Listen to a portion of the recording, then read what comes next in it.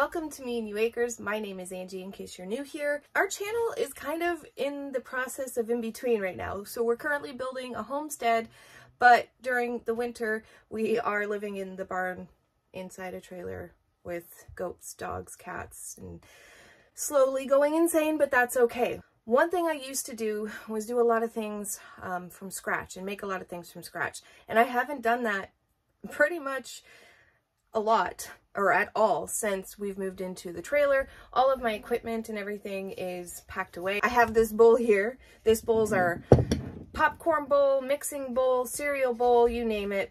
We just have what we need while we're in the trailer. I came across a recipe and it was 5 ingredients, something I have all of the ingredients for, and it's called avocado bread. It looks delicious and I can't wait to try it. I love avocados, and if it is a good bread, then it's something you can use your avocados for. Also, side note, did you know that you can freeze your avocados until you're ready to use them? Pull them out of the freezer about an hour before you want to use them, and they are workable. You don't want to leave them out on the counter after you've frozen them because they will go brown fairly quickly, like the same day. So I typically use mine within an hour of taking it out of the freezer. For example, this was in the freezer for about a month. So let's get to mashing 2 large avocados.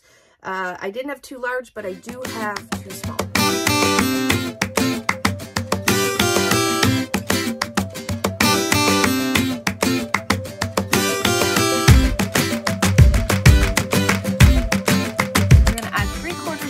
Of sugar. I'm going to use just a little bit less. And then we just want to mash this and get it all incorporated.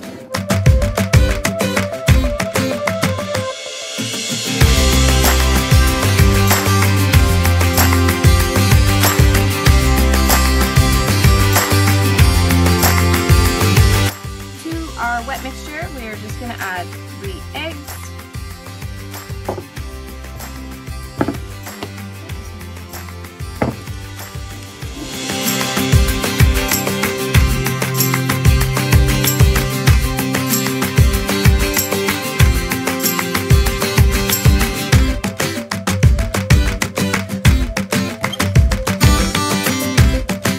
Our wet mixture is all incorporated together. It's time to get our dry ingredients, which is only 2.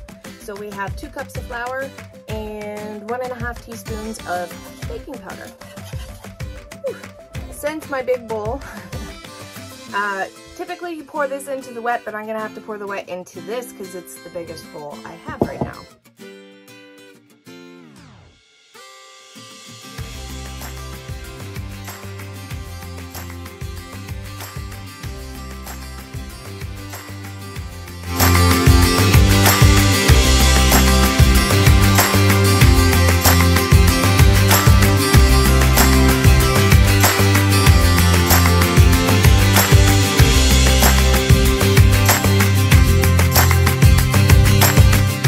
Okay, so I've wet my parchment paper and I'm going to line my cast iron because, again, that's all I have. Usually you would put this in like a bread loaf, but this is what I got. So I'm gonna see.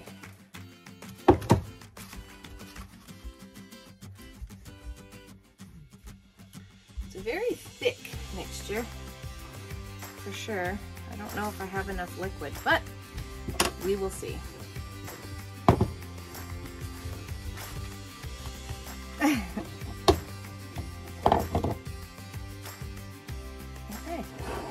now I'm just gonna squish it down, make sure it gets everywhere that it's supposed to. Simple, right? I mean, I don't know, it does seem a little bit thick to me, but I'm gonna pop it in the oven. You cook it for 45 to 50 minutes at 350. This is in a cast iron, so I'm gonna lower the temperature just a little bit, and we'll see you back in almost an hour. Okay, so it has been about 45-50 minutes, and we're just going to, I just opened the oven door and it looks like everything is ready. So let's pull it out and see what it looks like. I mean, it looks pretty good. All right, let's cut into this bad boy.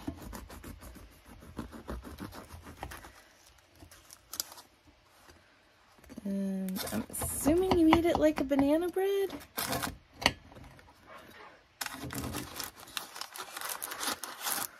I mean, it holds together nice. Probably, look at that. Let's throw some butter on it and give it a try. All right, here we go. It smells different. Has the same kind of texture as a thick banana bread. So I don't know if I didn't have enough moisture in it. I went back and looked where I found it, and it did look like a thick batter. So anyways, let's give this a try.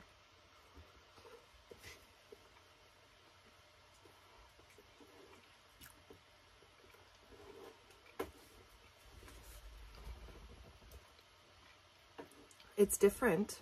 It's not bad. It is good. It's just not very sweet, which is good because I'm eating a lot better these days. Not extremely sweet, very low ingredients. It holds together like really, really nice, you know. And it's green, which is kind of neat. I'm actually kind of like baffled by it because you have 5 ingredients, but let's see what Mike thinks. I'm hesitant. It's green. All right, well. Like green eggs and ham, but it's green bread. Oh, I burnt my finger pulling out the cast iron pan, so I hope it will be delicious. It's not as sweet. I'm preparing you now. It is good. I think raisins or something like that, maybe even some nuts would be good. Do you want to try it? Go ahead. Is it time? It's time. But now. Now. It's not bad though. No, but it needs that extra, you know what I mean? Like I think nuts or raisins. I mean, for healthy, it is good though. Yeah, it's just not like a zucchini sweet or a banana sweet, but it's good for. I think I'm gonna have it for breakfast. That would be good. I think for breakfast with some fruit or something. I mean, all it is a little bit of sugar, which you can replace the eggs too, I think, with applesauce. So that might even make it more sweet if you get sweetened applesauce. I mean, he's still eating it and he's not like, so it must be edible. It is very edible. Yeah, it is. It's pretty good. Again, I like a sweeter, when I eat like breads like this, I like a sweeter bread. So I think with raisins, I've said that 20 times now, but yeah. You know what I think would go really good in it? What? Raisins. Raisins. All right, guys. Thanks so much for watching this video. And as always, take care. And God bless.